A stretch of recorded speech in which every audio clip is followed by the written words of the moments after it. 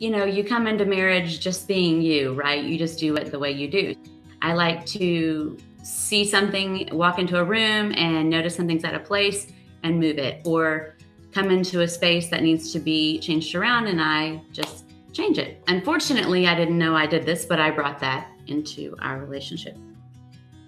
When he would, go to the store or something, here he is kindly offering to go to the store. And I would give him a list and he would inevitably come home. And that list would look nothing like what he brought home. And I would, I would be instantly frustrated, that it didn't look the way, that it wasn't the same thing I would have gotten. My problem was I'm kind of a classical workaholic. So, and I think most entrepreneurs are, not only did my family depend on me, but my family at work, my company, my employees, my, customers, they all depended on me too. So I felt a lot of times like I had to pick, like I was being put in a position where I had to choose, if you don't choose me, you're choosing them. We were building a house several years ago and I was out here at like 7:30 at night one night and I'm laying inside, and the sun's going down and she's in an apartment with the kids and she calls me and she says, "Hey, where are you? What are you doing?" And I said, "Well, I'm out here trying to put the sod down so we can get, some inspection." And she got mad at me for not coming home. But I felt really kind of put in the middle because I'm trying to work for us. So I felt like I had to be out there and I had to be producing. And she wanted me home and I couldn't understand why. I'm saying, "Hey, where are you?" Because I want to be with him. And now I'm disappointed because he didn't come home when he said he would. But instead, what I should have done was say, "Hey, honey, how's it going out there? Can I help? What can I do?"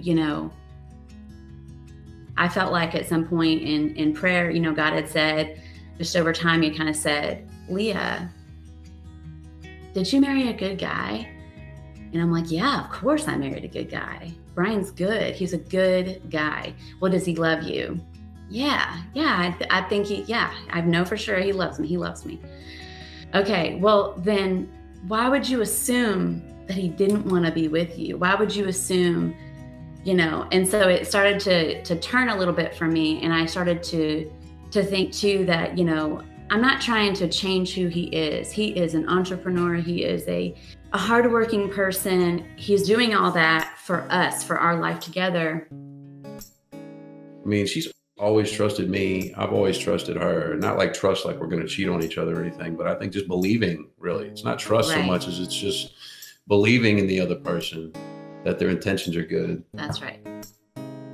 If I had trusted him from the beginning, I wouldn't have constantly been disappointed. And really, I was just allowing that to happen. I still mess up and still go, "Oh, he didn't come home." And then I go, "Wait a minute, I have to like backpedal a little bit." And I guess your brain, wants to see a pattern and go, "Oh, okay, well, this is a pattern of behavior I see in him. What does that mean?" And you try to turn it into something. But for me, it was turning into something negative that was making him out to be a bad guy. I had to change that, and it's still going on. Like I'm still doing it.